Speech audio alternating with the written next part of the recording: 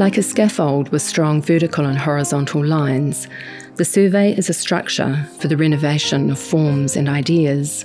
An architectural space is re-earthed with grass landscapes, magnetic fields and monochromatic planes. It supports a cast of ancient stone markers and fragile glass figures. The objects are building blocks in a practice that seeks beauty and meaning through minimalist form. They are characters in a narrative surveying the conditions of this time. The natural elements activate the artwork's reflective and absorbent qualities.